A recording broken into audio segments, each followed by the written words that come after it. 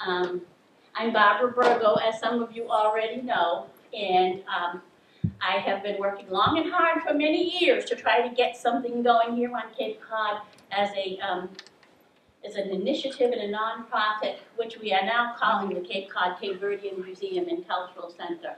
I didn't do enough programs, but anyone that wants one can get one. The traffic already has started. I come from Brewster. And so I left an hour early, and I got here just in time to print these at Staples. There's 5 or 6 of them, and I said I got to run.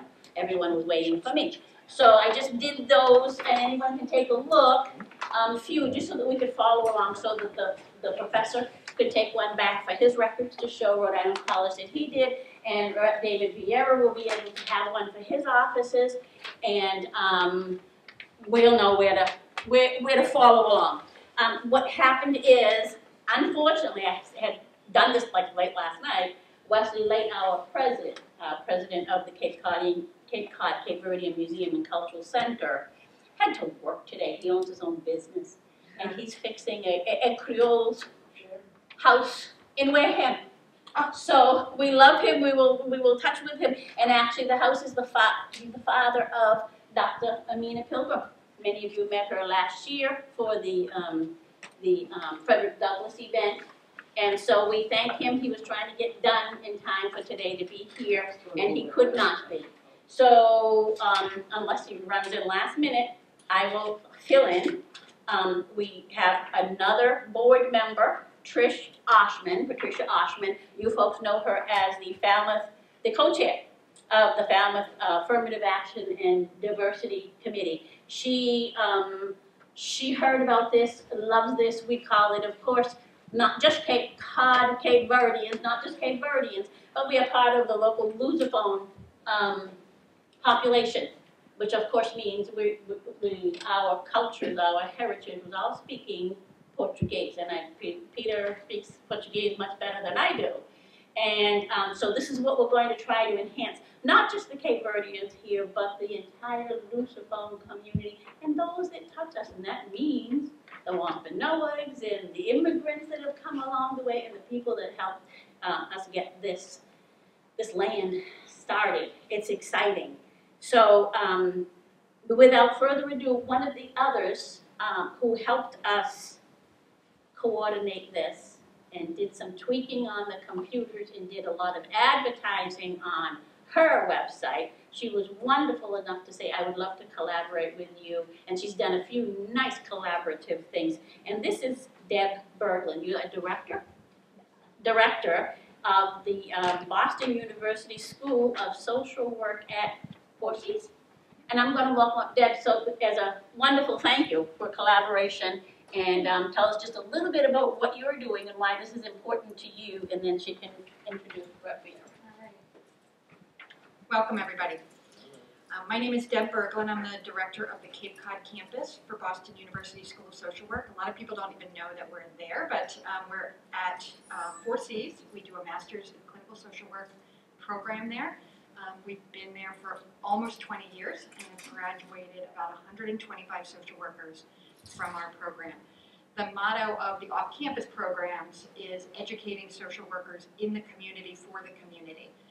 And one of the things that I love about being part of this program is that I can use I live here in Falmouth, so I can use my position to do collaborations with community partners, not just to provide internships for our students, but also to provide education for our students and the community. And I have a big belief in not just educating social workers in the community, but having the community educate the social workers to serve the community. And I love our lecturers that come down from Boston, but I love our community members more who come and talk to our students about lived experience, because I think that is so important for our students to understand if they are going to serve members of our community. Can I say something before you do? Absolutely. So some of the things that we have done recently is we had members of the tribe come and talk with our students and do a community presentation. We've had Kristen St. Ange, who is a woman of Cape Verdean descent who also is from Falmouth, and a BUSSW alum, who talk with our students about Cape Verde culture and history. We've had Rafaela Almeida, who is a Brazilian woman here in Falmouth, who's also an alum of ours, come talk to us about Brazilian culture and health issues within the community. We most recently paired with Zion Heritage Museum for a showing of Into the Light and a panel discussion with dominant ethnic cultures here on the Cape. And upcoming, we have another movie showing at Four Seas and a panel discussion with immigrants to Cape Cod about the contribution that immigrants make here on Cape Cod. So when I was at an Affirmative Action Diversity Committee meeting with Trish, actually, here in Falmouth a couple of months ago, and Barbara came and talked about this, I was thrilled to offer to be part of it and honored that she allowed us to be. So I am happy to be here. I'm happy to be a learner in this environment, and again, honored to be able to partner. Thank you.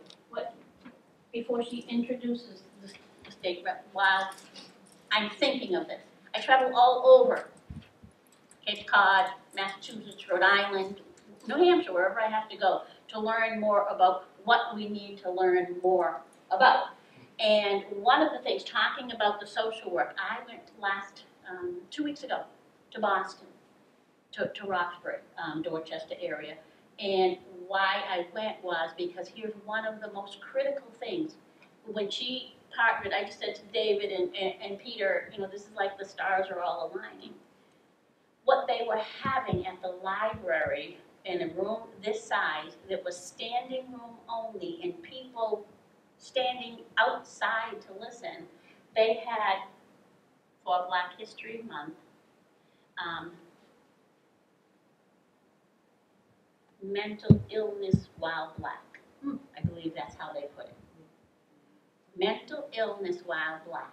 And the reason that so impresses me, that I think it's way past time, that if you folks could think of collaborating with a conference like that, it's because there certainly are many, many Blacks, Browns, Cape Verdeans, Latinos, Latinx, African Americans, that have a unique, hidden story to tell. And those hidden stories came out in powerful ways from powerful social workers, PhDs, just directors in the community. And there were tears and there were jeers in the room. I'd asked them, could they come down here? I personally talk about it all the time. I have had 2 brothers who commit suicide. I'm writing a book. My first brother, it was when we were younger, in the 60s and 50s. I looked like this, an Angela Davis wannabe, and he looked very Portuguese. And the idea was for them to pass. And we are all still dealing with this today, not just the way that society treats us all differently based on phenotype, but the way we treat our own differently. And I know that was the problem with my brother, because the day he first attempted suicide, he came to my bedside and I was 16 years old, and he asked, could I ever forgive him for not talking to me for 2 years in high school because he couldn't identify me as his sister. So that's for another day, that's for another time, but I know Peter will agree with me and the folks in this room, the stigma on such things is so great that my brother's been gone 45 years and we still can't talk about it. So I would hope someday to think of a collaboration like that, and I'd be willing to, even though we still have a hard time talking about it, we must. I thank you for what you're doing. It's ironic you bring that up, because my first job out of social work school was in Dorchester at the community health center. I was the only Caucasian person in the entire agency. And you know, all cultures have issues that are unique to them. we all have universal issues that affect us as well. And some of the other trainings that we've done, similar to what you're talking about, is we had a training on PTSD among veterans, and we had a panel of World War II veterans all the way up to active duty folks speak about their experiences, and the same thing with the LGBTQ community, from teenagers to elders, talking about their experiences. And I would love to do a collaboration with you. Because we had the PTSD before they labeled it PTSD, and they just said That's right. another crazy kid commit suicide, That's right. and that's not. That's right. Thank you. So I'm also here to introduce David Vieira. David is a townie in the best sense of the word here in Falmouth. Born and raised here, a state representative since 2010. And town meeting moderator since 1998. I don't even know if you're old enough to have done that since that long. David is, do any of you remember Where's Waldo? You know, it's a giant picture with a tiny little guy that you have to find. David is like a whole picture of David with nothing else in it, because David is everywhere.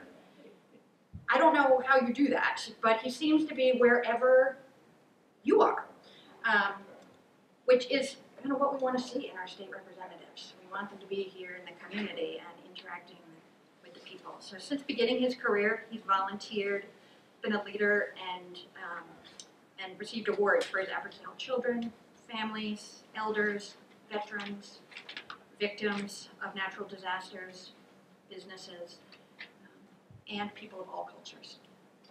He is the parliamentarian for the Portuguese American Association of Falmouth, and also a member of the Portuguese American Legislative Caucus of Massachusetts. In 2018, I understand he met Barbara at a Cape Verdean cultural festival and offered to help her find a place to house the Cape Cod Cape Verdean Museum and Cultural Center. And lucky us that he was here, because this is where he's looking for a place for this. And it will be thrilling to have this museum housed here. I'm sorry you're going to have to come from Brewster every day to work at it. Thrilled. But maybe you'll have to move here too. So because of, at least in part because of David's involvement, that's why this event is here today, because Barbara is here today. So, David.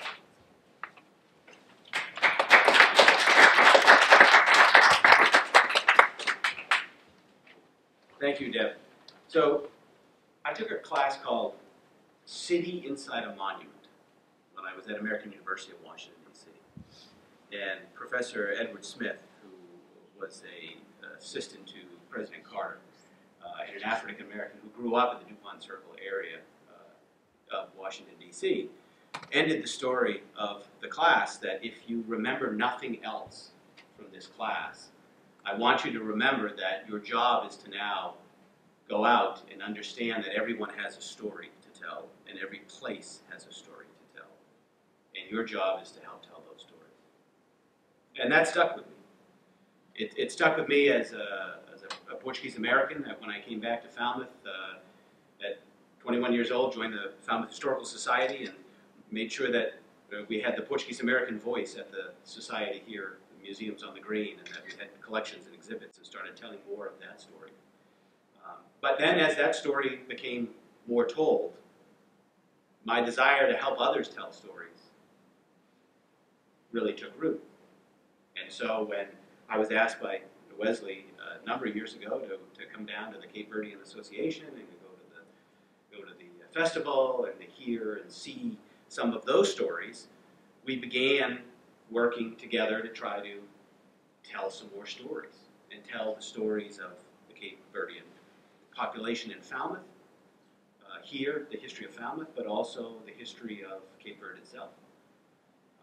And pivotal day for me was walking through Stop and Shop one day when a member of the Cape Verdean community came up to me, Kenny Andre, and said, "What are you doing for the Cape Verdeans in T-Ticket?"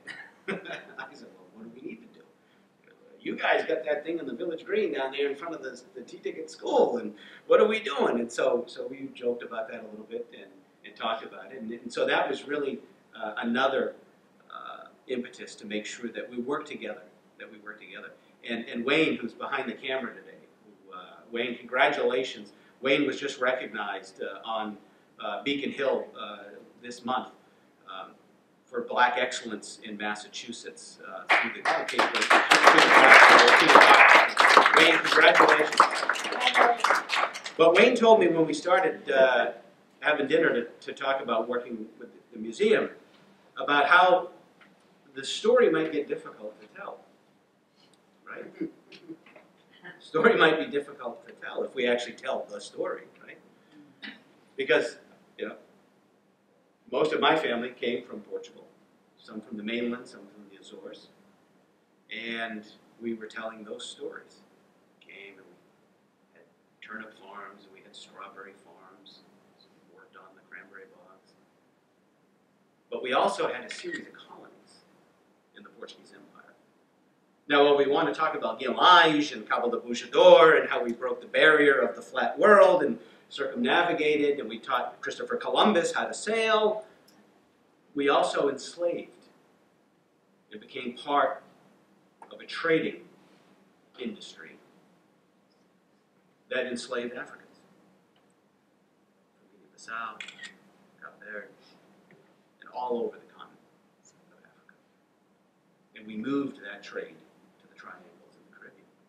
And so it's a tough story to tell. I'm a proud Portuguese American. But I also know that I live among many proud African Americans, Cape Verdean Americans, who have a much different story in the history of their relationship with the United States and their relationship with Falmouth. And so today it's exciting for me to be able to introduce a leading scholar that tells the story of the move of independence for Guinea-Bissau and for Cape Verde, so that as we move forward in this country, we understand the history and the foundations of where all of us in the community came from, and then we can be inspired to work together to move forward, to how we together take those words that were in our Declaration of Independence, which was narrowly interpreted,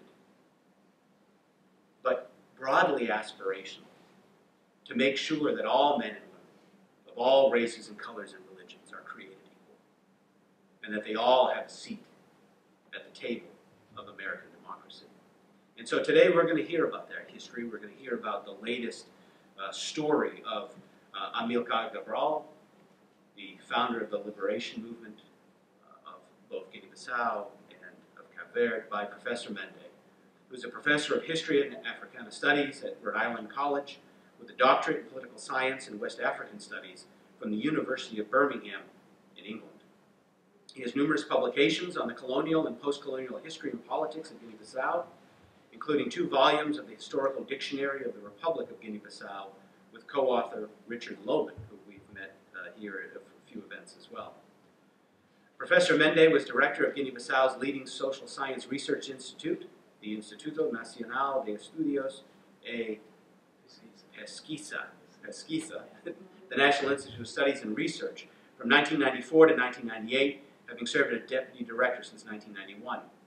He's also worked in Senegal as consultant for the United Nations African Institute for Economic Development and Planning, and in Angola as the policy advisor for the United Nations Development Program, Angola also being a former colony of Portugal. Professor Mendy is currently a member of the editorial board of the Journal of Leadership and Management, as well as a member of the Academic Advisory Council of the Institute for Portuguese and Lusophone World Studies at Rhode Island College. It's my pleasure and honor to introduce to you Professor Mendy.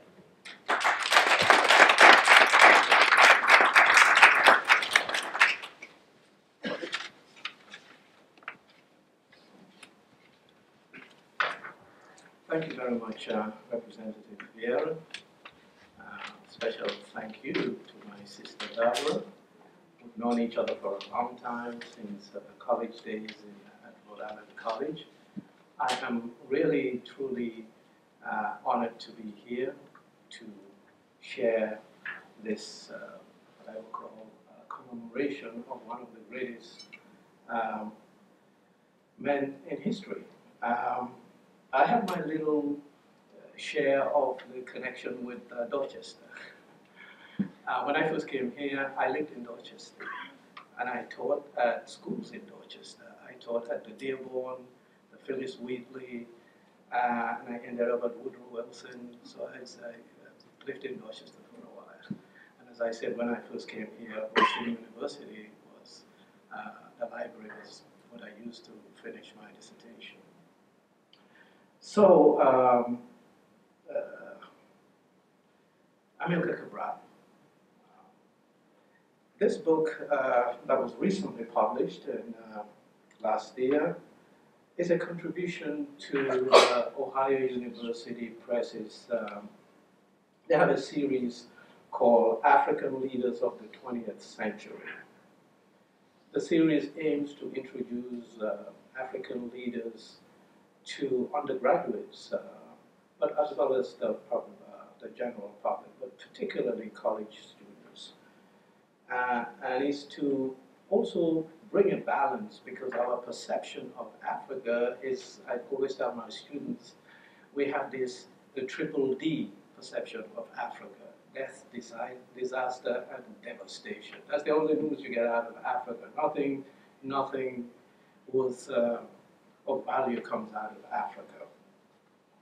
So Amilcar Cabral was that post-independence generation that were visionary, had a clear idea of what societies they wanted to create. And so they were nationalists, passionately nationalists, but also Pan-Africanists in the sense that they had ideas of uniting the continent in spite of its great diversity of culture and ethnicity, and races and all different shades. Africans, by the way, are the most diverse people in the world. It is the second largest continent, but it has the most diverse people. And yeah, I know all black people look alike, but they are very diverse. So people like Kwame Nkrumah and Patrice Lumumba and Julius Nyerere, these are names that you hear all the time whenever you talk about great African leaders. But Amilcar Cabral is not only among the great African leaders of the 20th century, he was recently recognized by a panel of historians that listed him among 20 of the greatest leaders in the world, period, in world history. This is a BBC list. It had yet to be approved, but he is on that list. And he is among people like great pharaohs and great European monarchs and statesmen and Asian monarchs and statesmen, but also including more recent leaders like Abraham Lincoln of the United States and British Prime Minister Winston Churchill. So that is a great achievement. And if you're Cape Verdean, you should be proud. If you're African, you should be proud, because he is one of 3 Africans that made that list. The great Amenhotep of the Pharaoh of Egypt, the great Mansa Musa of the Mali Empire, and Amilcar Cabral. Those are the 3 Africans that made that list. So, focus on leadership in Africa is very important. It is obvious that the crisis of leadership in Africa since independence is there for everybody to see. This crisis manifests itself in the instability, the conflicts, the genocide and acts of genocide. And so focusing on leadership is part of the answer. It is a crisis of leadership that is the most, I would say, the most serious crisis in Africa. Amilcar Cabral actually described himself as a simple African. That was perhaps the world's greatest understatement. Because Cabral was nothing but simple. He was an accomplished agronomist. He was, when he finished his studies in Portugal, he was employed by the colonial state in Portuguese, what was then called Portuguese Guinea. And he conducted the very first agricultural survey and census, not only in Guinea-Bissau, but in the whole of the Portuguese Empire. He was the very first. And by the way, he was the very first African agronomist, for that matter. So I write this biography beginning with an account of Cabral's life. Cabral, let's get this going. So this is the book. Maybe I should dim this a little bit so we can. Is that better? Okay.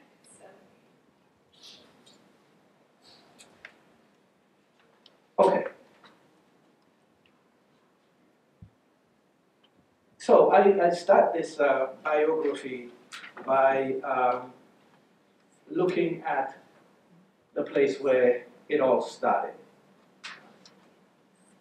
It all started in a tiny Portuguese outpost in West Africa called Guinea Portuguesa, Portuguese Guinea.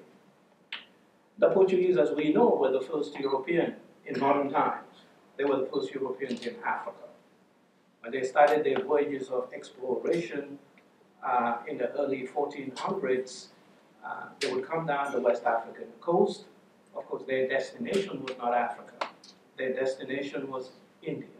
They were trying to get to India and China because that's where the trade was. Portugal, having freed herself from almost 700 years of domination by the Muslims, is not only politically independent, but Portugal wanted to be economically independent. They didn't want to be dependent on Muslim traders, so they had to get to the trade. The trade, as today, was in the east. So they couldn't go overland to India and China, as the Italians have been doing. You guys remember Marco Polo and his uncles, all that trade that they were bringing into Europe. They couldn't do that because the trade routes to the east was blocked by, was controlled by Muslim armies. So the only choice they had was to round Africa, to go by sea. And they would make history, because those seas were never sailed. So they started off with these rickety boats called caravelas, and they would inch their way to a certain point and then return back to Portugal and analyze the data and then move on beyond the point that they had stopped the last time. And so they would keep doing that until about 1487 or so. They would reach the very bottom of Africa. And they would call that point in what is today Southern Africa, Cabo de Boa Esperança, the Cape of Good Hope, because they were now very hopeful of getting to their final destination, which is India. Meanwhile, and of course the famous Vasco da Gama would take the Portuguese to India.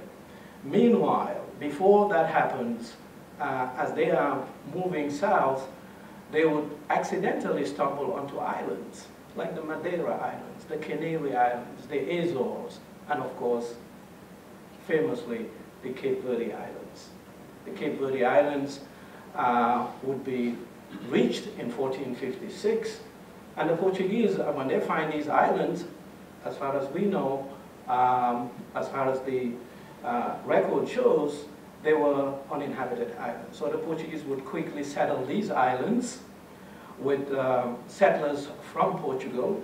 Sometimes Spaniards and Italians would also be among the settlers. And in the case of Cape Verde, the islands were quickly settled, and the crown gave the settlers the right to own slaves and also to trade in slaves. So the adjacent islands would be, the adjacent mainland, I should say, would be quickly, would be the area of activity of the settlers. The settlers would be going onto the mainland to find captives that they would take onto the islands and enslave. And so you would have the first slave plantation society in the tropics would be on Cape Verde. So Cape Verde would be the model. As they move south as well, they would settle on islands like Saint Tomé and Principe, and they would start a slave plantation society. It is that model, the plantation society, that was established in Cape Verde and on Saint Tomé and Principe, that would be exported later to the Americas. So Cape Verde plays a very important role. So African captives are taken from the mainland and they are enslaved on Cape Verde, and it is the interaction between the African captives and the Portuguese that would create this mixed race society that we know that is today of Cape Verde. That is the background of Amilcar Cabral's heritage. That is Amilcar Cabral's heritage. So Amilcar Cabral was born in Guinea-Bissau, then called Portuguese Guinea. Exactly, he was born in the town of Bafata, here in the interior of the country. Now, at this time, this was in 1924, 12th September 1924, he was born here. At the time, the mainland, this territory has a mainland and archipelago. It's the only country in West Africa which has a mainland and archipelago. This archipelago has 88 islands. Only the main ones are shown here. When he was born, this mainland was had been conquered 9 years previously. It was conquered in 1915. He was born in 1924. So it was recently conquered. The Portuguese were busy consolidating their control of this. So that's a context. That context is very important. By the time he would leave at age 8 years old. When he leaves in 1934, I'll get used to this in a minute. When he leaves in 1934, 1932, he was. When he leaves this country, the country has not yet been completely conquered. These islands would not be finally conquered by the Portuguese until 1936. So he would leave 2 years before that and find himself in Cape Verde. By the way, this is the house that is still standing. It's today a museum in Bafata. This is the house that Cabral was born in Bafata. So that background is very important. Cabral would leave at age 8 to Cape Verde. And in Cape Verde, he would go back to the islands, to the island of Santiago. These are his parents. His father is Juvenal Antonio Lopes da Costa Cabral. The mother is Eva Pinel Évora. So here is a portrait of them, and here's the young Cabral.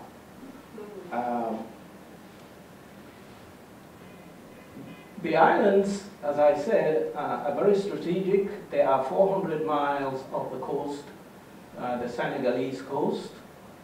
You can see here on the map. This is the West African coast, so the islands are here. So his parents come from this island of it's not the biggest, it's certainly the most dynamic island on the Cape Verdean archipelago. And today, of course, the capital, Praia, is on this island. So this is where he goes. His father has a big house in Santa Catarina, Achada Falcão, and that's where he would spend some time before he moves to Praia, and where he completes his primary education, and then he would go on to the island of San Vicente.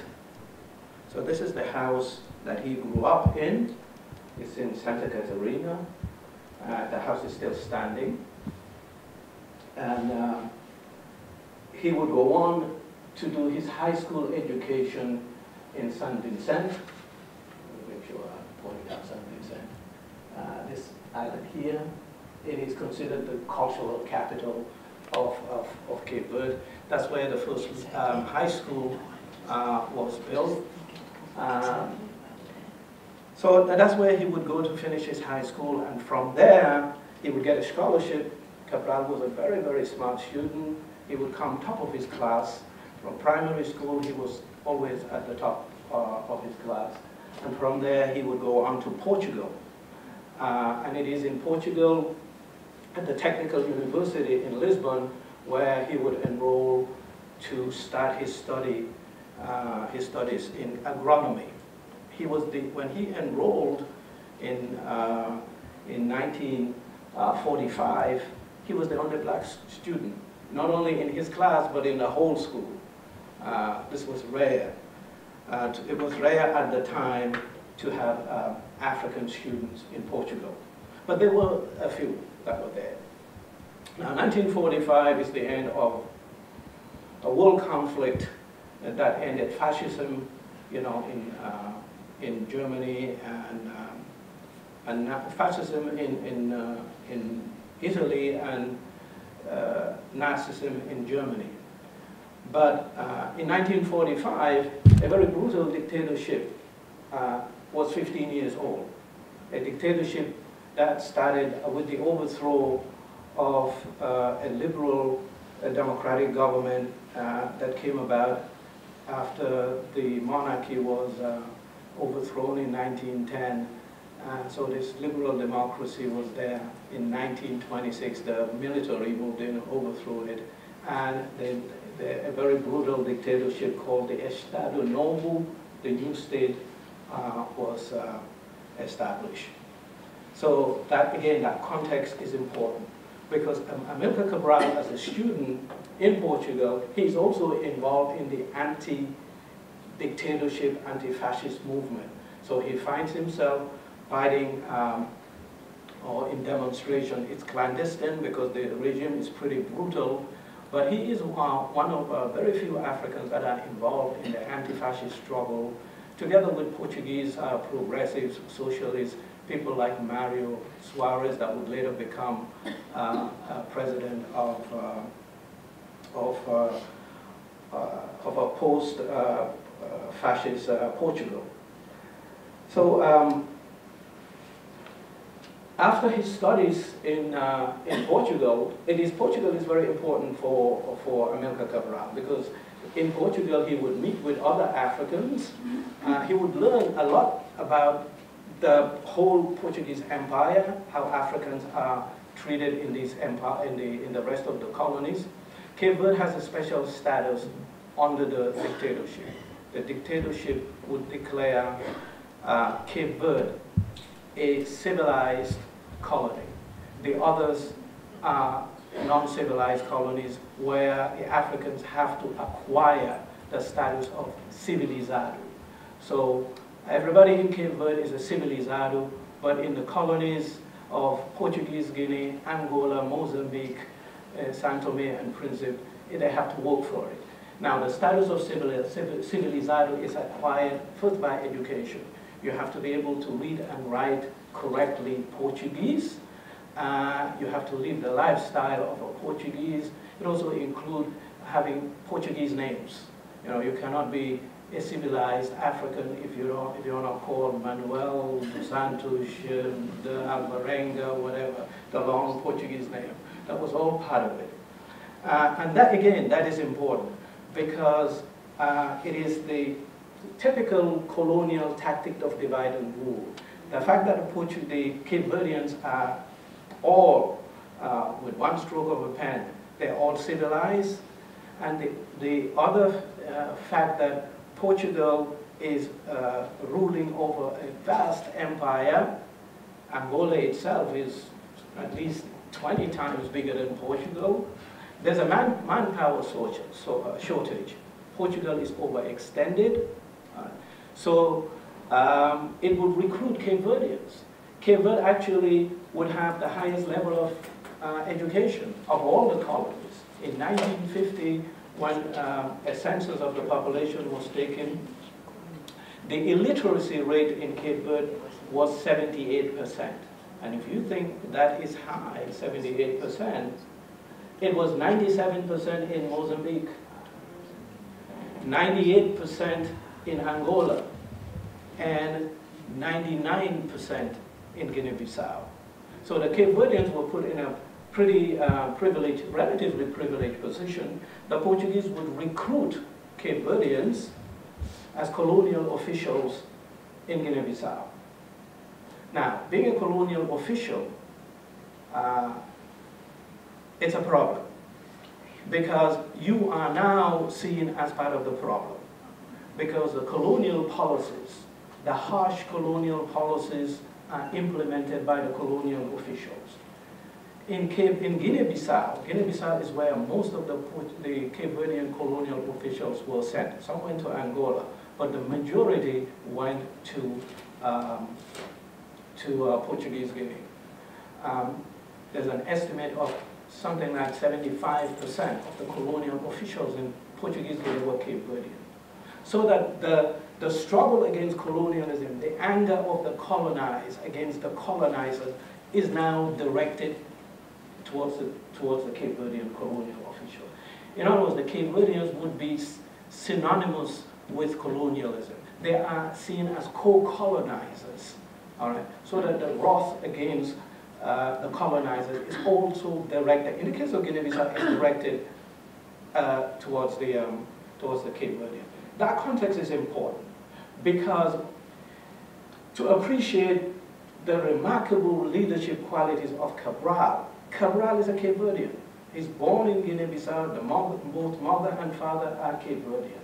All right, and the fact that when he finishes his studies, he's able to go back to Guinea-Bissau, work for the colonial authorities, and at the same time begins an underground, tries to start an underground movement to mobilize the Africans, the native Guineans, for independence. Again, the context here is decolonization in Africa. After the Second World War, there's a wave of decolonization sweeping across Africa. It would start in North Africa in 1951. The first African country to be decolonized is the Italian colony of Libya. And then very quickly, you would have Morocco, Tunisia, the Sudan, and by the end of the 1950s, that wave would cross the Sahara Desert, and now 2 West African countries would be decolonized. That is, the British colony of the Gold Coast would become Ghana. And then the French colony of French Guinea, there are 3 Guineas in Africa, there were 3 Guineas, there still are. There were Portuguese Guinea, which is today Guinea-Bissau, French Guinea, which was the one that became independent in 1958, and its independence is very important for the independence of Portugal, of Guinea-Bissau, excuse me, Cape Verde, and the decolonization of the rest of Africa. And you also have Spanish Guinea, which is today called Equatorial Guinea. That decolonization, wave of decolonization that is happening in Africa. Some countries like the British, they have accepted the inevitability of decolonization. Decolonization meaning the ending of colonialism. The British, being very pragmatic and also having the experience of losing the 13 colonies over here, it took them some time to come to terms with that, we know that. And then in the 1940s, soon after the Second World War, they would also begin to lose their colonies in Asia, beginning with the jewel in their crown, that's India. They would lose that in 1946, 47. And so they've come to terms with that. They've accepted that decolonization, grudgingly, is inevitable. So we might as well accept it. On the contrary, the Portuguese stubbornly refuse to accept decolonization. They don't even want to contemplate it. And so when you have troublemakers like Amilcar Cabral talking about independence, they are seen as mortal enemies. So the Portuguese would start by saying, I mean, they immediately kick into, and when I say the Portuguese, please understand the Portuguese system. Because Amilcar Cabral makes that that distinction is very, very clear. He would say, you know what, we are not fighting against the Portuguese people.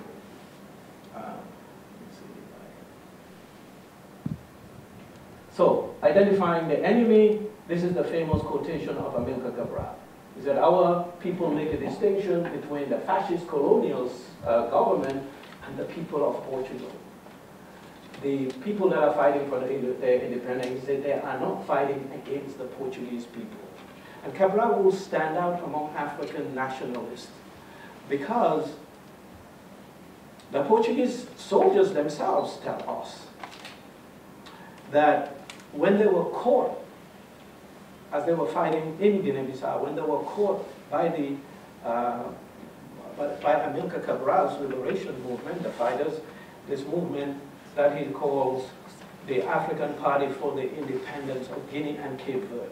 Amilcar Cabral always linked the independence of Guinea-Bissau to Cape Verde, obviously, for obvious reasons. He is of both countries, all right? He's Guinean by birth and Cape Verdean by ancestry. And so being a Pan-African as well, Pan-Africanism is about the liberation of all of Africa. So he has that double commitment. So Cabral made that distinction between the people and the enemy. So the Portuguese were very, very full of praise for Amilcar Cabral and how they were treated. People, when they were caught, they would be sent to they would be given to the Red Cross. I mean, it's happened not once. Portuguese soldiers that were prisoners of war would be returned to the Red Cross, International Red Cross, and allowed to go home. So Amilcar Cabral is now waging a war. His liberation movement in Guinea-Bissau is necessarily an underground movement. The Portuguese don't recognize, don't accept any form of dissent. When a group of workers went on strike in 1959, the authorities came out and in quelling the strike, over 50 people were killed. That would be the Pinjigiti massacre. And that would be the critical turning point here, because that signaled to Cabral that the Portuguese really don't want to negotiate. Independence for them is not negotiable. But it was also fortunate that the country next door, this country that was called French Guinea, has now become independent. It was independent the year before, in 1958. And so Amilcar Cabral will now move his liberation movement next door to Guinea-Conakry, and that would be the sanctuary from where the war would be launched. The PAIGC headquarters would be in Guinea-Conakry. So he would be the commander of this movement. Here we see him with his fighters in the forest. Amilcar had this tremendous energy. He is in the field. He is the commander. He is the diplomat. You know, he's traveling. He is making the case for the war.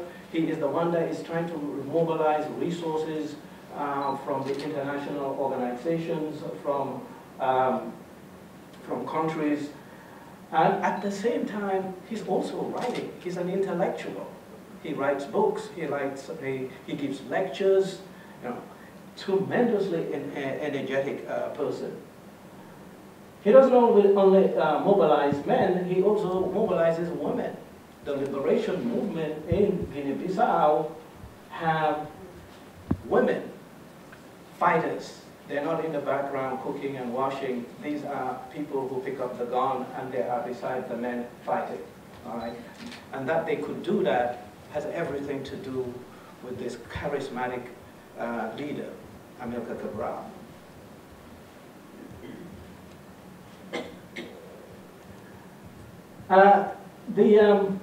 Amilcar Cabral has conviction, integrity, and he is real with the people.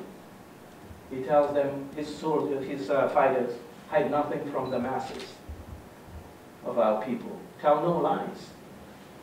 Expose lies wherever they are told.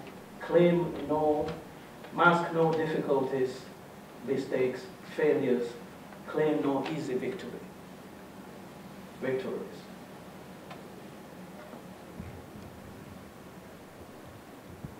So he is fighting, Amilcar is fighting, unlike the other African nationalists that just struggle for independence, and once they achieve political independence, it's all over. But for Cabral, independence is not just flag independence, it's not just chasing the colonizers out of the country. It is also about creating a just system of equality and equity, of justice. So here he is telling the world, he said, we of the Conference of the Nationalist Organization of the Portuguese colonies. Amilcar Cabral was able to unite the nationalist movement in Angola, Mozambique, and Guinea-Bissau, and São Tomé and Príncipe into a unified front against colonialism. And he is the face and the ears of this organization. He is the mouth and the face of this organization. So he says, we in the Conference of the Nationalist Organizations of the Portuguese colonies are fighting for the complete liberation of our peoples. But we are not fighting simply in order to hoist a flag in our countries and to have a national anthem. We are fighting so that insults may no longer rule in our countries, so that our peoples may never more be exploited. And the exploitation is not just the white exploiter, it is also the black exploiter. This is very pertinent for contemporary Africa, because in some countries, after independence, the situation got so bad that people were saying, when will independence come? And some were even saying, well, it was better when the French were here, when the Portuguese were here. That's how bad things have got. And this is a warning about that.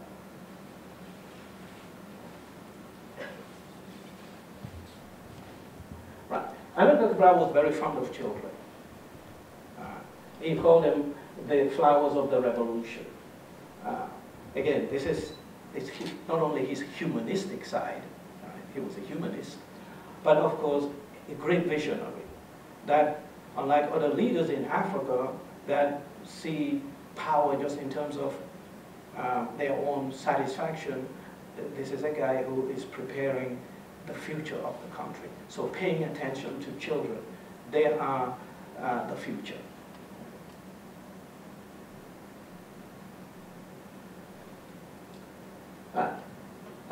The war in Portuguese Guinea was particularly brutal. Portuguese Guinea was called Portugal's Vietnam. Don't forget, this was also happening when the United States was in Vietnam. And the close relationship between the United States and Portugal, Portugal is under the umbrella of the United States in the context of NATO, the North Atlantic Treaty Organization. And so it is also following very closely, Portugal is following very closely the war in Vietnam. The war in Vietnam parallels the liberation wars in Africa, the wars for independence in Africa. The Portuguese actually imitate the American strategy in Vietnam. They are dropping things like napalm on innocent people.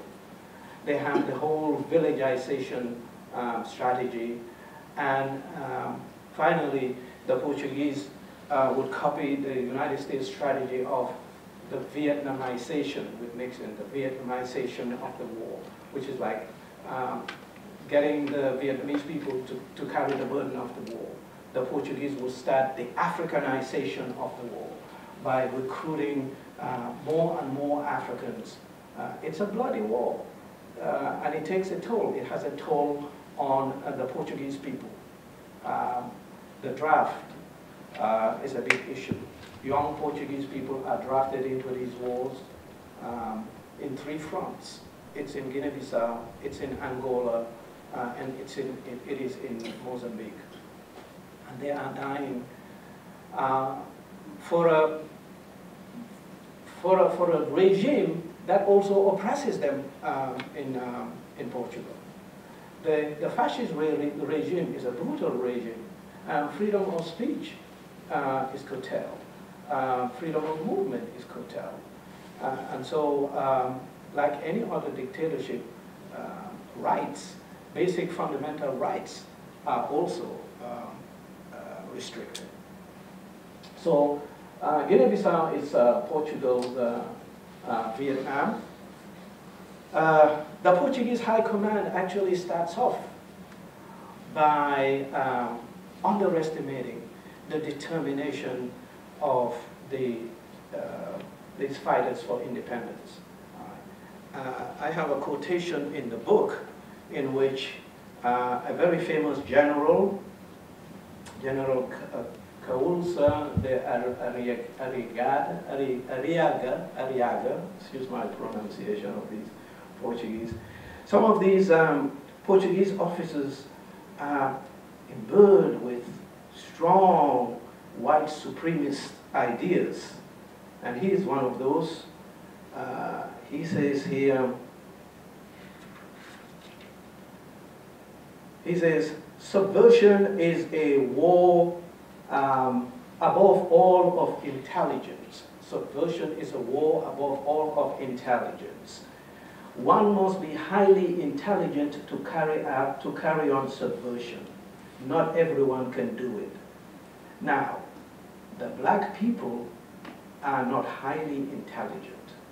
On the contrary, they are the least intelligent of all peoples in the world. So when you have Portuguese soldiers with that kind of mentality, it becomes a rude shock. And Cabral was a rude shock. Cabral would outmaneuver the Portuguese in the war in Guinea-Bissau. The war in Guinea-Bissau was the most effective. If Portugal was defeated in her colonial war, it was in Guinea-Bissau where she was defeated, and particularly after the death of Amilcar Cabral, when the liberation movement would acquire the latest high-tech weapons, which is the surface-to-air. The Portuguese military didn't even have it, and so that would end the war in favor of Amilcar Cabral's army.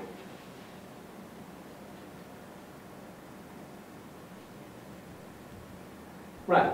Amilcar Cabral, at the same time that he was busy conducting a war, at the same time that he was busy, crisscrossing continents and countries, trying to mobilize resources for the war effort, he was also in solidarity. He was expressing solidarity with what he called all just cause. When the Watts riots erupted in the United States, he made a statement. He said, we in the conference that I mentioned, the conference of the Nationalist Organization of the Portuguese countries, he says, we are fiercely in solidarity with every just cause. He would not only support the Palestinians, but all the other movements around the world. He says, we are with the blacks of North America. This was, of course, in the context of the Civil War here in North America. We are with them in the streets of Los Angeles. This is the Watts riots. This is happening soon after the Watts riots in Los Angeles. And he says, when they are deprived of all possibility of life, we suffer with them. That was a very brave thing to say, because again, to say that against the United States, not many African leaders were, brave enough to criticize the United States at the time. Right? But it's just the strength of his conviction. The war in Guinea-Bissau, because it was, Cabral insisted on a clean war. And he insisted with his soldiers not to torture prisoners of war, that they were to be treated, as I said, well, and some ultimately would be sent home through the International Red Cross. And the Portuguese themselves also made this clear. The Portuguese tell us that much of the atrocities that was done during this war was actually carried out by the Portuguese themselves. They admitted that. And so what became the armed forces movement that would end 48 years of dictatorship in Portugal was actually cooked up in Guinea-Bissau. It was the soldiers in Guinea-Bissau, because they were having much more of a harder time in Guinea-Bissau than they were having in Angola or Mozambique. They became war fatigued.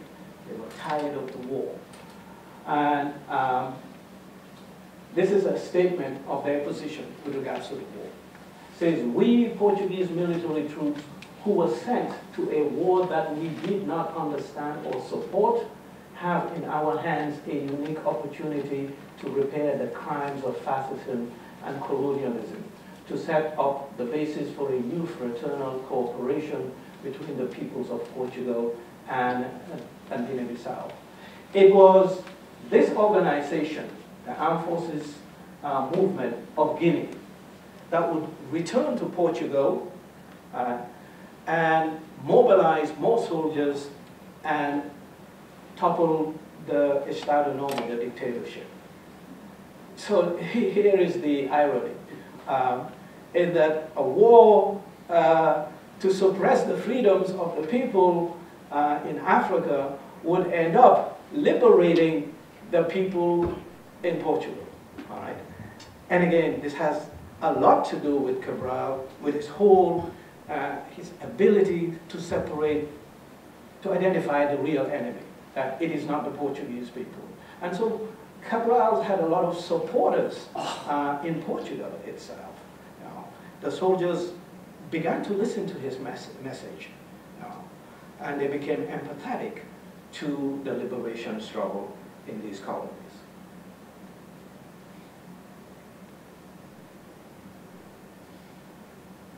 Finally, the long war would come to an end. Before it comes to an end, on 20th of January 1973, Amilcar Cabral is assassinated.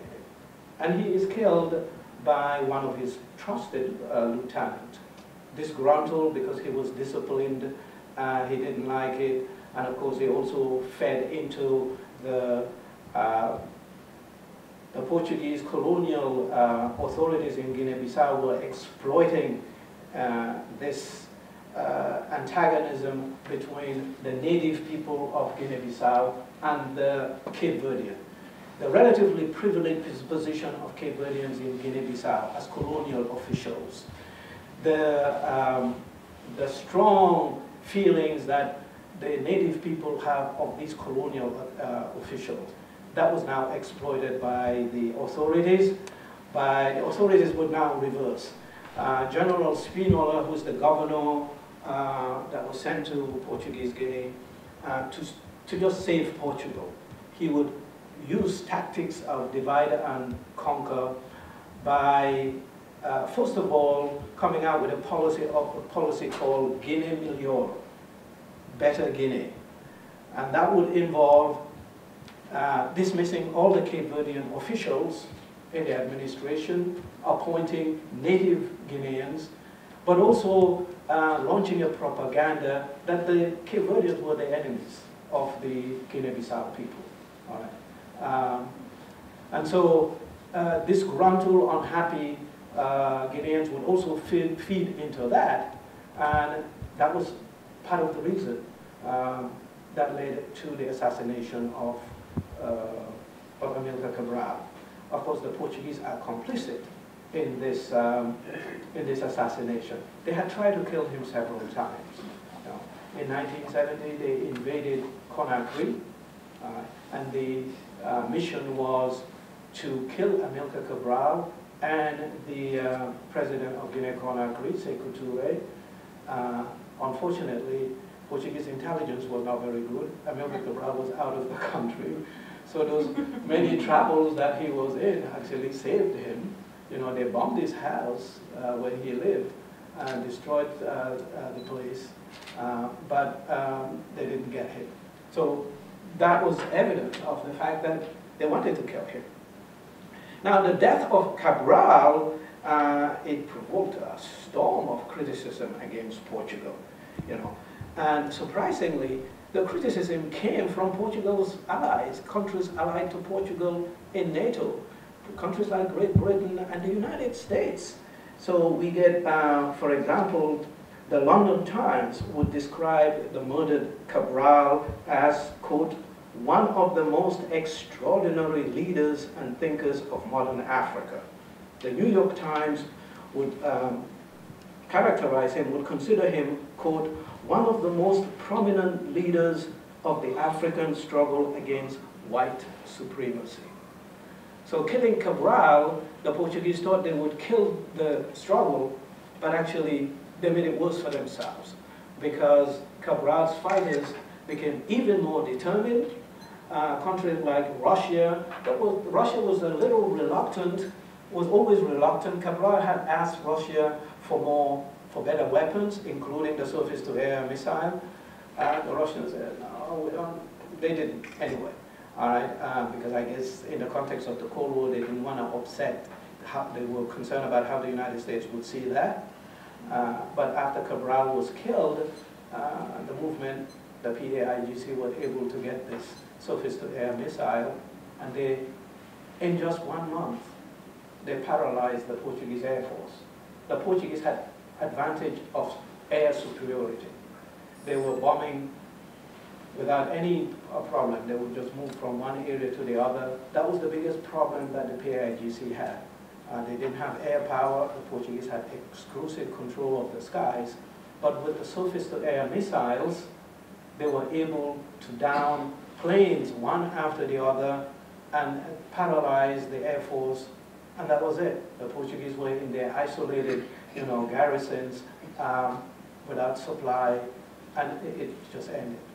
That was the end of the war. Cabral is gone, so Guinea-Bissau, in 9 months after the death of Cabral, Guinea-Bissau unilaterally declared independence. So Guinea-Bissau was the first country to declare independence. 24th September 1973. That would be followed by Mozambique in June, then Cape Verde in July, and it's like a domino effect, São Tomé and Príncipe in July, and finally Angola, which is very contested decolonization, Angola would go on to spend another 27 years fighting each other. And the three liberation movements that were fighting against the Portuguese, as soon as the Portuguese leave, they would turn on each other, and for 27 years, they would devastate this beautiful country. These countries have independence. Independence has come. And I conclude the biography with an examination by looking at the lessons of Cabral. The importance of Cabral in the wider context of Africa and the world. Cabral himself is memorialized in statues and the names of streets and parks and avenues, not only in Guinea-Bissau, but also in other countries, including Europe. In France, there's a street, in Paris, there's a street named after Amilcar Cabral. But also bridges and airport, the international airport in Cape Verde, on the island of Sal, is named after Amilcar Cabral. So I want to conclude by saying, by emphasizing some of the most important aspects of this, of Amilcar Cabral and of this study of Amilcar Cabral. First of all, it is the importance of Amilcar Cabral as a 20th century world leader. He was a very important African leader. Some people have called him the Che Guevara of Africa, but I think he did more than Che Guevara, because Amilcar Cabral insisted on the specificity of situations. He was against the importation of revolution. He said, what we do, we have to take into account our reality. We can't just import what the Cubans did, for example. And he was very close to Fidel Castro. The Cubans played a very important role in Guinea-Bissau. They were actively engaged in Guinea-Bissau. But Amilcar Cabral was always in charge, of all the operations. So the liberation struggle that he conducted was consequential. Not only did it bring independence to Guinea-Bissau and Cape Verde and help to bring independence to the other colonies, but also to Portugal. It helped to end dictatorship in Portugal and reintroduce democracy in Portugal. That's a very important aspect. The other important thing to note about Cabral is that he was an original thinker. He reinterpreted Marxism and contextualized, Marxism. He wrote about liberation movement, African history, social formation. He was an intellectual by every means, comparable to people like Frantz Fanon, Mao Zedong. He was one of very few Africans that actually write. Many Africans don't write anything. They just enjoy the power and that's it. The third point is the importance of Amilcar Cabral as a humanist. He was a humanist and an internationalist. He was empathetic, he showed solidarity, and it's always about social justice. So he is relevant for today. He's not only in the past, his ideas still resonate in Africa, and Amilcar Cabral is important, particularly for people of all colors, not just for Africans, people of all colors around the world who are burdened, who have to struggle daily against poverty, against exploitation, oppression, humiliation. So Amilcar Cabral continues to be relevant to the contemporary world. And as I said, if you're Cape Verdean, if you're Bissau Guinean, if you're African, he's a source of pride and a source of inspiration. Thank you very much.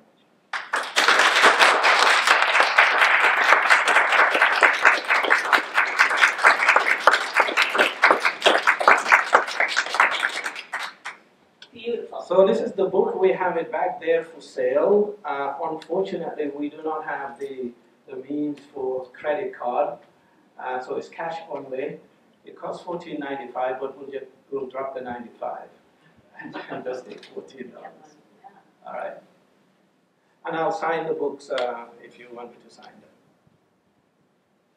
And a few minutes for question and answer. I'm sure there's many, many questions we all have, and I hope you enjoyed this as much as I did when I first heard about it at Rhode Island College. So any questions for the professor before we? Yes. Ma'am, go right ahead. Well, Yeah, that's one. perhaps I missed it.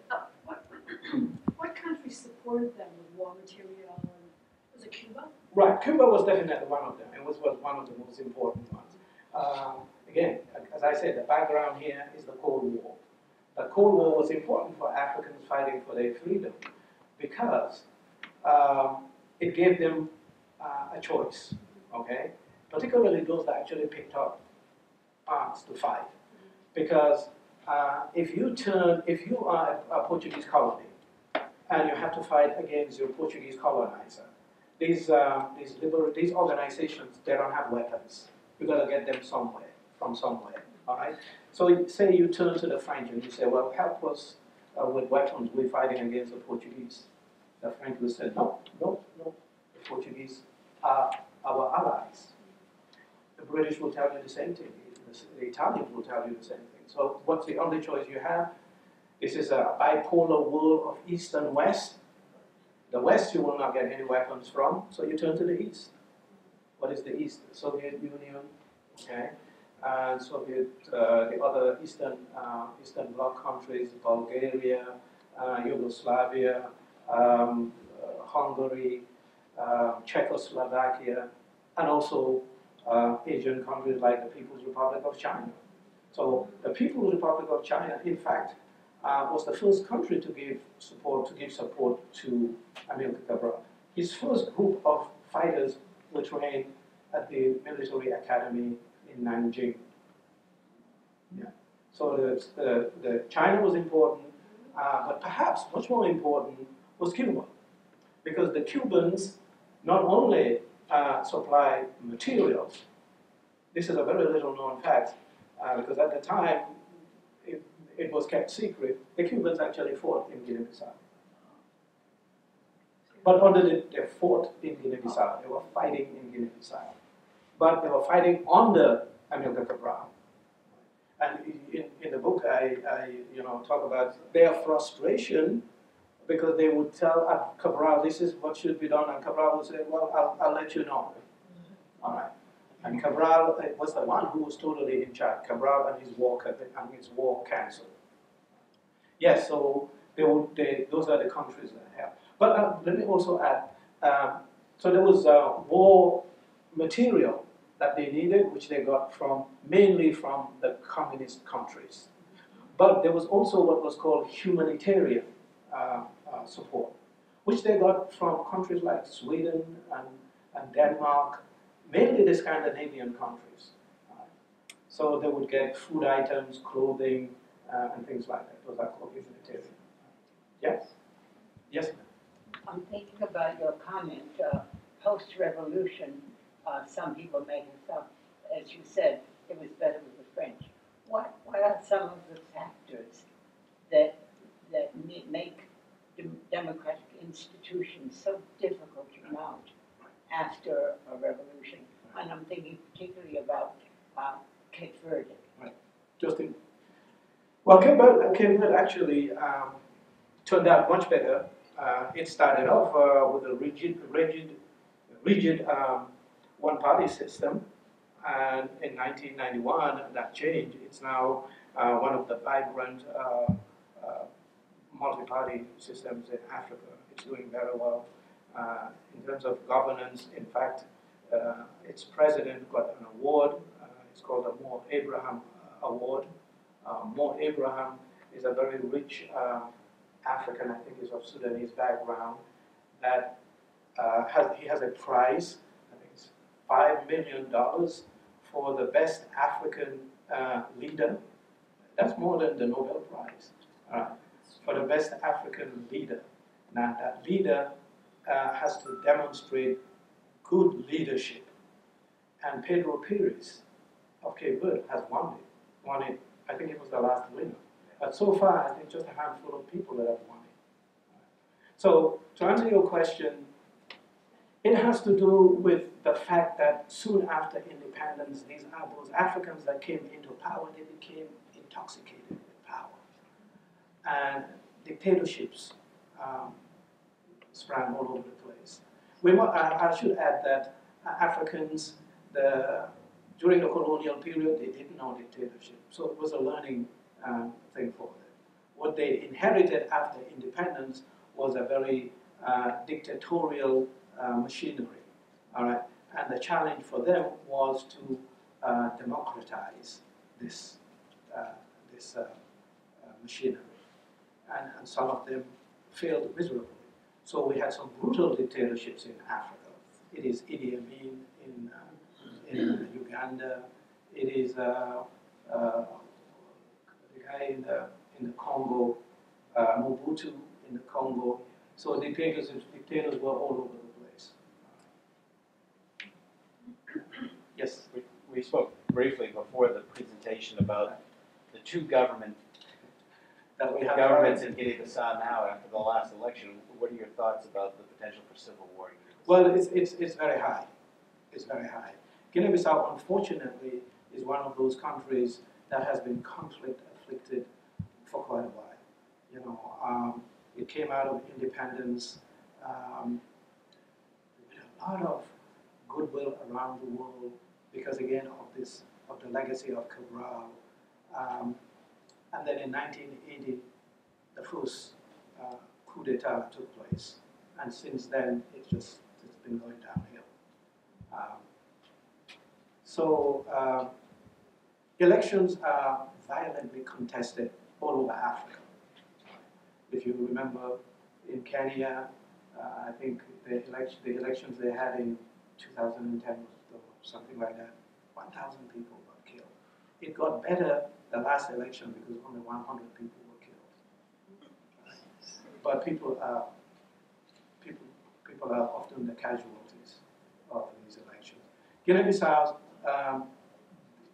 the elections themselves do not end in violence, but it is the argument amongst the leaders. Nobody loses, by the way. Everybody has to be the winner.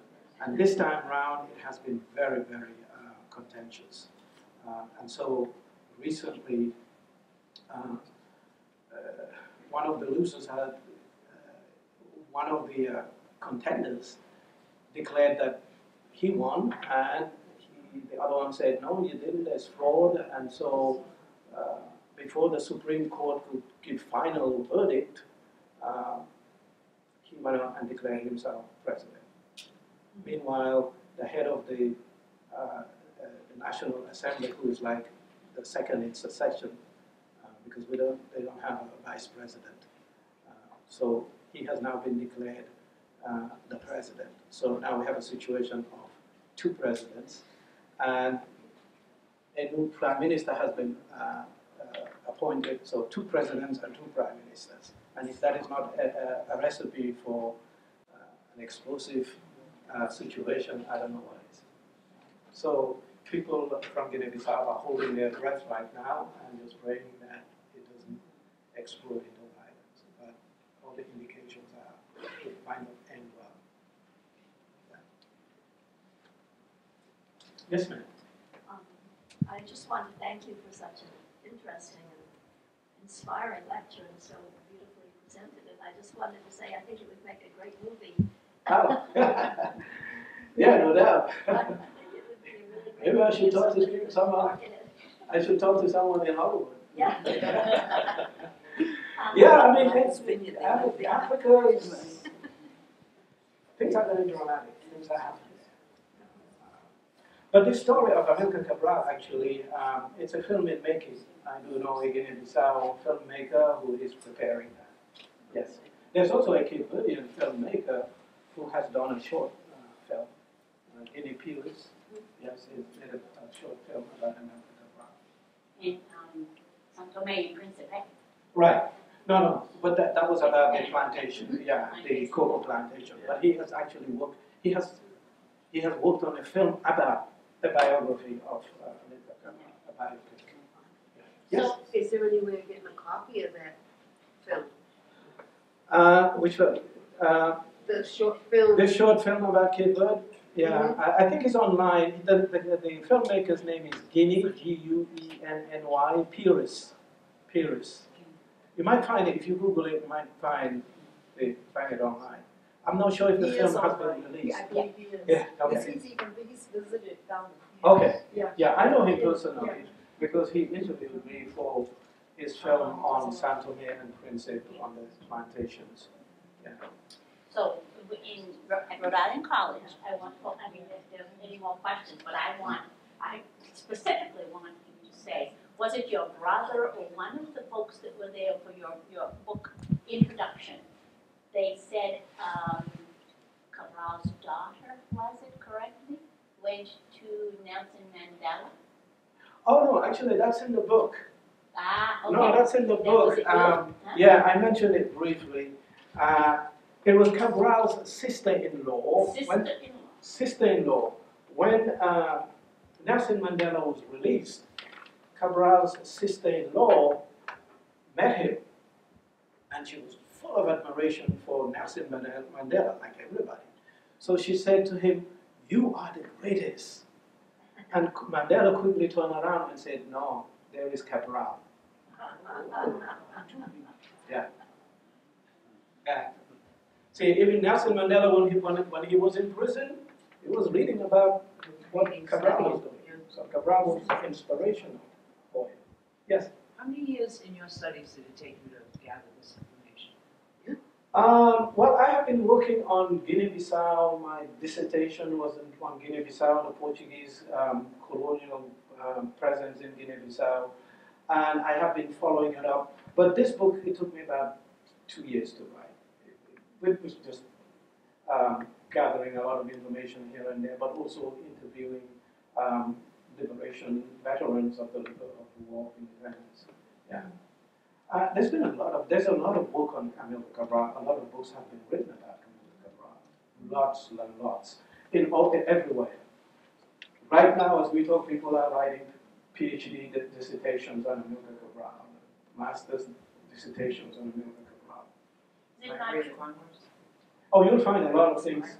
Yeah, if it's published here, it would be in the Library of Congress, I guess. Yes. Is it not true that he came and he met with Malcolm X and... Cabral, I'm not sure if he met with Malcolm X, but he did meet with people like Eldridge Cleaver.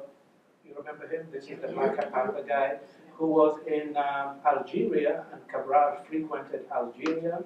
Cabral obviously met with another Black Panther guy who was in Guinea-Conakry. He would later change his name to Kwame Ture. What was that? Carmichael. Yes, Carmichael. Stokely Carmichael. Yes, Cabral met him in because Cabral was living in Conakry. So yes, yeah. But I haven't seen anywhere that he has met Malcolm X. Don't forget, Malcolm X was assassinated in '65. I think he was assassinated early. Yeah. So Cabral started to come to the United States more frequently after that. Yeah. The stamp that Cuba has for him. The history professor at Monomoy High School, when I go there, when I was going there every year to study, he was fascinated with that Cuba actually... Well, the Cubans love Amilcar Cabral because in 1966, when they had the tricontinental meeting of leaders of liberation movement, third world movements, they met in Havana in 1966. And Cabral made a speech, and Castro was blown out. He was fascinated. In fact, until then, the Cubans were very reluctant to help Guinea-Bissau, to be involved. But soon after that, they poured everything they could. And Cabral also met Che Guevara. In fact, it was Che Guevara that told Castro about him. Che Guevara was in Guinea-Conakry. As you know, he was in the Congo. It was a very disastrous adventure. He went to the Democratic Republic of the Congo after the assassination of Lumumba to help the people that were his supporters to fight against Mobutu. But it turned out very disastrously, and he left in disgust. And that was when he decided to go, because he believed in export of revolution. That's when he decided to go to South America. And of course, Bolivia was a disaster where he was finally killed. And I thought I saw that he used the word T-shirt. Columbia University? Did he come to Columbia University? Cabral. He might have made a speech there, but I'm not aware of it. Yeah. He did make a presentation to Congress. Yes. Again, I document that in the book. Had a lot of supporters, and in fact, when he was killed, the African American community devastated. Yeah. There was a gathering in New York of over 50 African American organizations that he addressed in New York, just before, like a year before his death. So he was a frequent visitor to the United Nations, but also, and he made a very brilliant speech at Syracuse University in New York. One thing I should have said about Cabral, about Cape Verde, which was inspirational for Cabral. When Cabral moved as an 8-year-old from Guinea-Bissau to Cape Verde, he became very much inspired by the oral history that he was hearing about the resistance of Cape Verdeans. Cape Verdeans were resilient people. They've been through very tough times. Those 500 years of the Portuguese, it was tough. You know, slave-based society, the enslaved people were treated horribly. The environment was not very good. The soil erosion, so there were regular droughts and famines. The famines, thousands of people would die. And that was what spurred the migration as well and created this diaspora that you have here in the United States. I know about the whaling, the story of the whaling thing. But really, it's about the dire conditions in Cape Verde. So the resistance, the thing that inspired Cabral was also the stories of resistance he was hearing. You have peasant uprisings, particularly Santiago was like the epicenter of these resistance movements. And there's I think it was 1910, there was a resistance at Ribera Manuel in Santa Catarina. It was led by a woman, Nyahana Bombolong. Nyahana Bombolong. And she rallied, people to fight against the landowners. Many of them absentee landowners, but the land tenure was a big problem there. And so they kept on increasing the land rents, particularly in times of famine. So there were regular uprisings. So again, that strong spirit of resistance was what kept Cabral, what inspired Cabral as well. Yes. Just a comment to follow up, for those that are interested in a novel about that resiliency, Balazar Lopes's Chiquino was just this past year translated into English for the first time by the University of Massachusetts at Dartmouth, Center for Portuguese Studies and Culture. And Representative Fernandez, myself, and Senator DiMacedo have contributed 3 copies to the CLAM system through this library, and the other 2 found the system. So if you haven't read Chiquino, it's available here at the library. Yeah. Is it available to purchase?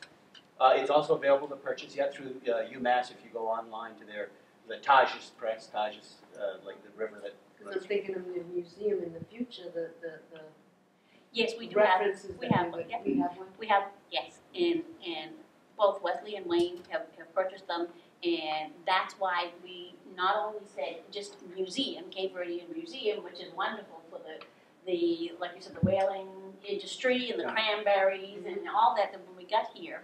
But cultural center was added on specifically so that we could have a collection of books and art and artifacts and magazines of all of this history and teach the youth. I agree with Cabral 100%. Actually, you know what? Cabral was born exactly on my father's birthday. Wow.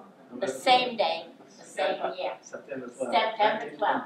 1924. That was my father's birthday. Right. So anymore, and so I don't. So look, Cabral born there, my father born here, and that's why I've said earlier about the unfortunate circumstances of the rich and the poor, and the light-skinned and dark-skinned, and the Portuguese and the Americans, because my father had 5 brothers in East Boston, and they were relatively well-to-do. My grandfather, I hear, had his own restaurant and rooming house, East Boston, and he was the youngest of the children, and the brothers all were very light-skinned. 2 of them went into the Navy, and I heard that they actually lighter skinned, they could get a promotion, but they would have to say the other one didn't know the other one in order for one to get the promotion. Right there on the same ship in the same Navy. And my father was a little more my complexion and could not pass and had a difficult time with that all his life. And I thought, when I finally found out about Cabral at Rhode Island College, or in '95, when I met Charlie Colai, my other sister friend, and Dr. Richard Loban and Carolyn, I first realized that they were born on the same day. And I said, here and there, what a difference it would have been maybe if either my father was born where Cabral was, or Cabral was born where not the tale of 2 cities, but the tale of 2 Cape Verdean cities. Right. You know? Right. So any other questions for Dr. Peter Mendy? And we're going to have him sign the book. No, he wants you holding it while finishing up the talk so it's on camera. Okay. Good idea. Yeah. No, I was going to quote this, the woman resistor that I mentioned, Nyahana Bombolong. I have documented here. So it's in Creole. She says, this is a rallying call for revolts. She says, Homem, faca, mulher, machado, mozinhos tudo da junta pedra. Which means men, knives, women, machetes, all children gather stones. So those were the weapons that they had to fight against, the colonial police. The landlords called the colonial police, and they came, brutalized them, and obviously they were overwhelmed, and they were all arrested, beaten up, tied, and then paraded around the island, to set an example. So here on Cape Cod directly, many folks know about Eugenia Fort. So you're talking about a woman, and here we go, stepping right off into Women's History Month next month. And Eugenia Fort came from Cape Verde as a young girl to Cape Cod, and I think you know of her. You've met her probably before. So she, longer story than we have to hear, but she was walking on the beach in Hyannis after she had been cleaning houses and down south and back again for a wealthy family, and it was near the Kennedy compound where she was a domestic, and the police actually said for her to get off that property. She was with another friend who was darker skinned, an African American woman, and the police said there's no blacks allowed on this beach. And Eugenia in the 40s was having none of it. This is my beach, I grew up here as well, this is my country, isn't it? So she co-founded the NAACP, and she lived, and I finally got to be able to interview her. So that's why I'm so encouraged with all of this that you folks are doing, and I love it when you also include women, because I befriended Crispina Gomes, Dr. Crispina Gomes, over in Cape Verde in '97 when I first went over there as a summer seminar abroad student with the URI RIC program. And Crispina and some of the wonderful women over there that I met talked, Dr. Vera Duarte, Sure. and they talked about we fought along with the men, she said, and they told me about dressing up in the fatigues, and they would bound them so that they wouldn't look like women, and they would hold guns, and they were right there proudly beside their men, and I thought, this is wonderful. As when I went there in '97, that I said, okay, Bird is more progressive than America. Women have a more equal, equal footing, and they had a lot of women in power in very, very strategic places. Because it went through a revolution. And women, to this day, are holding very important positions in government. Not only in Cape Verde, but in Guinea-Bissau as well. Then this last government, for the first time, and the first time in Africa as well, it had parity in the government. 50% of the ministers were women. We didn't have that anywhere in Africa.